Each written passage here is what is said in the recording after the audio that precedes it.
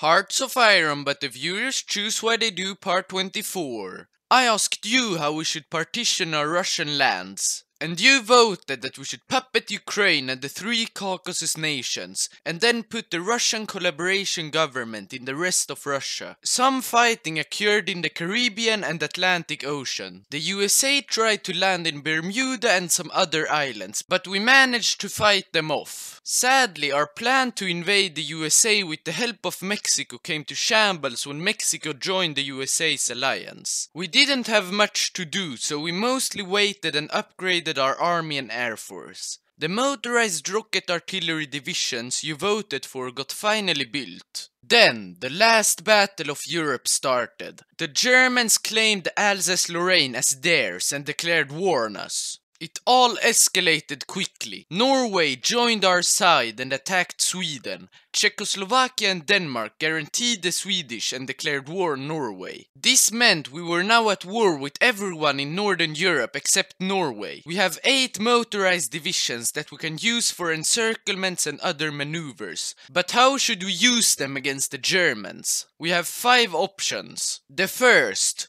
we will push into the Rhineland to capture the German industrial heartland. The Germans will be much more motivated to defend this land than any other. The second: we will push into the Austrian mountains to try and open a new front with the Germans.